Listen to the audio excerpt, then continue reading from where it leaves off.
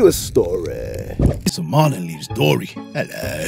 Mike, says the Aussie shark. Daddy, is the shark the most dangerous animal in Australia? My child, everything in Australia wants to kill you. They have birds that will poke your eyes out, spiders that eat anacondas and eat you to death, crocodiles in swimming pools, and kangaroos that will punch you in the face, and worst of all, box jellyfish. Daddy, what's a box jellyfish? Let me tell you about the box jellyfish. They're from the jellyfish family.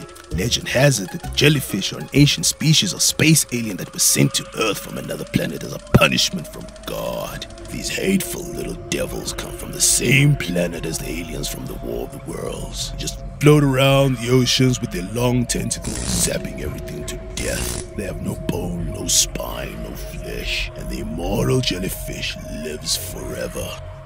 Name the Bruce. Alright, I understand. Why trust a shark, right? Eat them up. And let that be a lesson to you, boy. Never trust a shark. Doesn't matter if it's a lone shark or a baby shark. No. Dory. Could I ask you to do something for me? You don't have to, but if you say you're the biggest Finding Nemo fan on